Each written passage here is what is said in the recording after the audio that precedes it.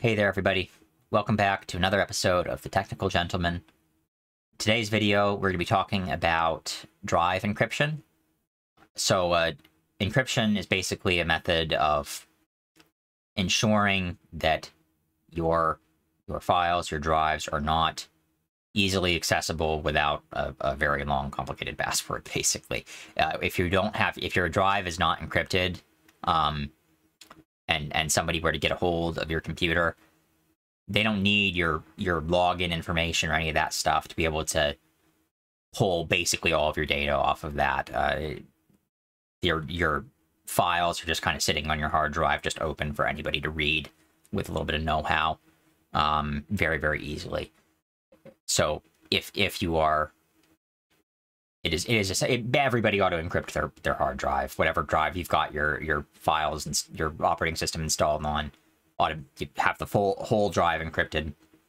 And then when you turn on your computer, you'll have, before your operating system comes up, you'll have a little password to type in, and then you'll kind of go through the normal login process.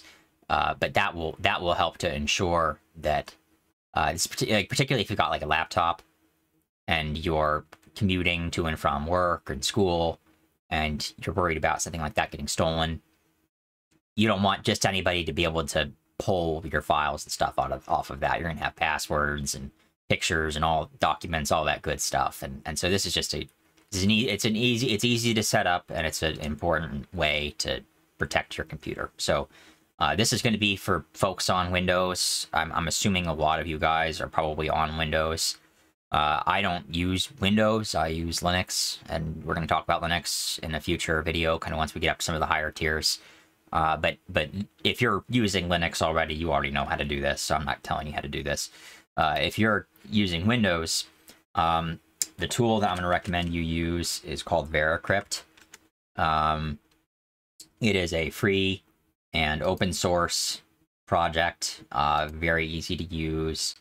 You just go onto their website here to the download section. You can go ahead and download the exe file here. I'll let that download. We'll go ahead and run that. Do the installation. There we go. So I'm just gonna walk you through the whole process here. Go ahead and install. Just go and install. And this probably take a minute. I'm running this in a virtual machine, so this computer is not particularly fast because of that. So if you're running this on a computer with a little bit more beef, this whole process will not take nearly as long. No, we don't need to go through the tutorial. Go ahead and X out of this.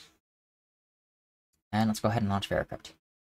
Okay, so we're going to want to encrypt up here in system. We're going to want to encrypt system partition drive. I'm pretty sure that's what we want to do here. Yep. So go ahead and click normal. Leave that as normal. Let's see. Partition with the current. Yeah, we'll go ahead and encrypt the Windows system partition. Go ahead and do a single boot. This is, you would change this. If you were doing a dual boot, you would change some of this. Obviously, you might do a multi-boot. But I'm just doing this in a VM, so there's no reason to do any of that. Encryption, definitely leave that as AES. Leave that. That's all fine. Password. Okay, so you're going to want to pick a really good, strong password for this. I'm going to talk next video, I think, about password management, but when you're doing this, you want to make sure it's a really long, complicated password. So in order to show you just how crazy and long and complicated, I'm going to make that. There you go. There you go. Look at that. That's about as secure as it gets. Again, this is a VM. If this was an actual drive, I'd be making this a pretty long, crazy password, but that's fine for now. Go ahead and hit next. It's going to yell at me for choosing a short password, but I'm going to go ahead and hit yes. Okay, so this is actually going to, the way that it's going to generate this key is from your mouse movements. So You're just move your mouse randomly around this window for like a really long time. Do it for like 30 plus seconds. The longer you do it, the more secure your password's going to be. That's fine for me, but you do it like when you're doing this on your actual system partition, do this for like a minute. You know, the more you do it, the better your encryption's going to be. Go ahead and hit next. Click yes. Next. I'm going to skip this, I think, but what this is gonna, I'm not gonna go through this process, but this is like a master key. So if something were to go wrong, this would help you restore your system. So you would want to go through this verification process. I'm gonna go ahead and skip it. Actually, no, I'll show you just for kick's sake. So you can see where it's creating it. Go ahead and hit next. Oh, it needs a CD burner. That's because I'm running this in a. I'm not doing this. This is running a VM. It's gonna be too nuts to. I terminate the process. That's what I'm gonna do. Oh, it's gonna make me do it again. Crap. All right, rush through. Rush time. Single boot. 1, 2, 3, 4. 1, 2, 3, 4. Yes. Move, move, move. Random mouse movements. Good. Now, there we go. We got our random mouse movements. Next. Yes. Next. I'm skipping this now. Next. Next. Yeah, that's fine. Wipe mode. Okay, don't wipe. Wiping does not make any sense when you're wiping. This would wipe your actual drive, so that's a dumb thing to do. Don't do that. Okay. Drive 0. Nothing. Test. Go ahead and test this. Okay. Yes, we want to restart. So this is gonna test everything and make sure everything is working before it does the encryption. I've never done this in a VM before. Oh, there we go. 1, 2, 3, 4. So yeah, that's good. That's working. I didn't choose that, and I didn't set up him. It's fine. Verifying password. It's gonna probably take a minute.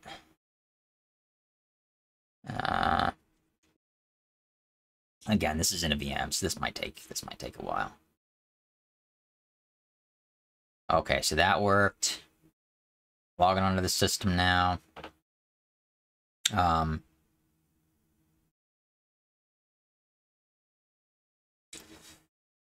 Go ahead and log in.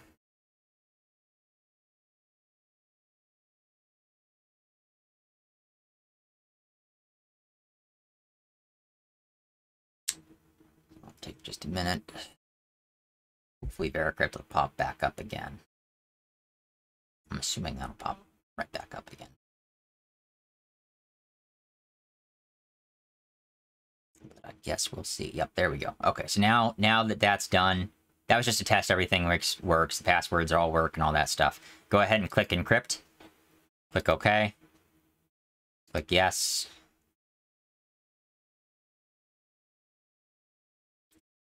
And now it's going to encrypt.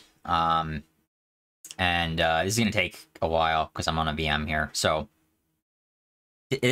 how long this takes is going to depend on how powerful your computer is and on how big your drive is. So keep that in mind and be patient. I'm just gonna skip this, and I'll cut back once this is all finished. Alrighty, so the encryption just finished up. Go ahead and click OK here. Go click Finish. And now we should be okay to reboot the system here. And let's see what happens. All this goes well, we'll get our little password thing here. My super secure, very long password. Again, the pin I left blank when I was making this. Go ahead and verify the password. And this will take a minute because it's gonna have to decrypt the system. Again, if you're running this in not a virtual machine, on an actual physical computer, this will not take very long at all to do this. Just a couple of seconds, especially if you're on an SSD. And you should be on an SSD. Don't use hard drives.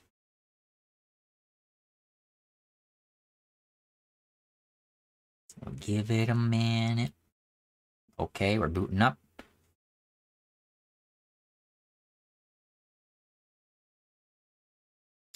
And